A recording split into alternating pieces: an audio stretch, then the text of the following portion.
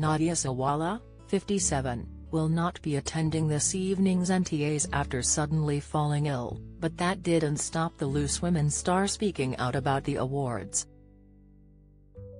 The actress-turned-panelist pleaded for her fans to vote for the ITV show, while snubbing This Morning, in a bid to take the gong from their rivals. Nadia took to Instagram to post a video of herself in a last-minute bid for Loose Women as she called for her 521,000 followers to vote. She exclaimed, "Morning everybody. Yes, it's miserable Cinderella not going to the NTAs tonight. But do you know what? It would be really nice if we won. Come on."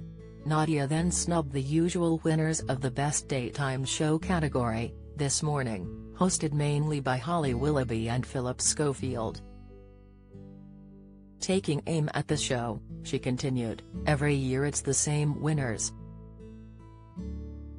You'll probably get in trouble with ITV for saying that. But you know it's true, isn't it? Wouldn't it be nice to see all the girls running up there? Honestly though, I'm going to be so depressed if I'm sat here not there and they win. Wouldn't it be nice to see the girls lifting the trophy? Maybe they'll be a bit naughty on the stage. Come on, let's mix it up a bit. Let's have something different going on at the NTAs today. Go on. Loose Women are up against The Chase, The Repair Shop and This Morning for the Best Daytime Show. Phil and Holly previously have been voted for several presenter awards, but were snubbed from this year's nominations, apart from their show, This Morning, being nominated for the Best Daytime Gong yet again. The hosting duo, who also present Dancing on Ice together, are usually staples in the list of nominations for TV presenter. This year marks the first time since 2017 that neither Holly or Phil have been considered for a presenting award. ITV bosses are said to be considering increasing security for Holly Willoughby and Philip Schofield at the upcoming NTAs. This comes after the heavy criticism the pair received over allegations they jumped the queue to see the late Queen lying in state, after other celebs including David Beckham and ITV star Susanna Reid stood in line for hours to pay their respects.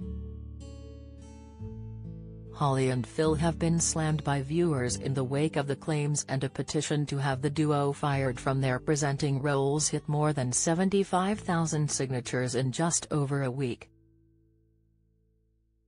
This Morning then released a statement defending the presenting duo in hopes to stop the online abuse.